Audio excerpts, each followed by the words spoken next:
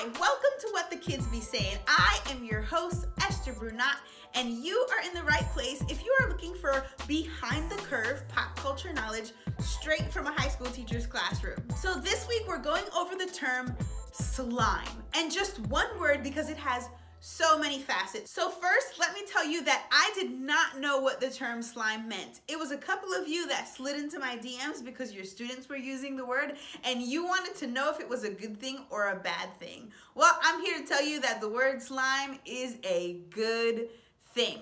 So I didn't know, so I had to go do a little research, and you know my favorite type of research is using my pop culture consultants, aka my students. I shot them a little text via the Remind app, and these were some of the things that came to mind. But first, as always, you guys know I love an Urban Dictionary definition, and the Urban Dictionary definition of the word slime is a cool bleep person.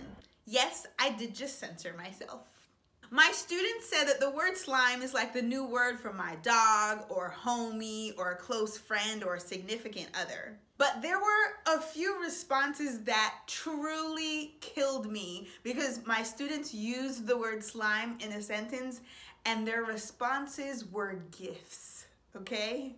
True gifts, like Christmas time. So one of my kids said that slime is like the new word for like my brother.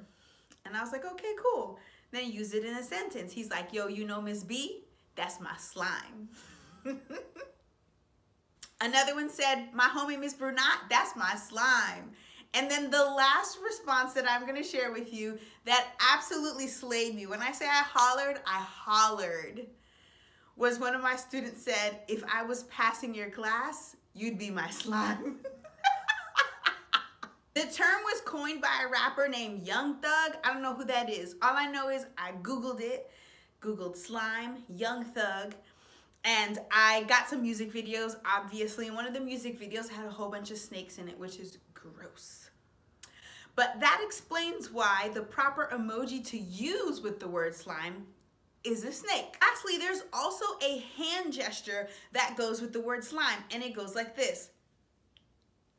I think sometimes maybe just like this, and then sometimes it's like this and like that.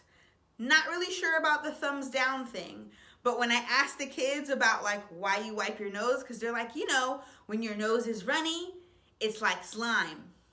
And I was like, why would you refer to your significant other or somebody who's really dear to you as snot coming from your nose? But guys, welcome to What the Kids Be Saying in 2019. That does it for today's episode of What the Kids Be Saying. As always, stay hip, friends, or stay hip, slime.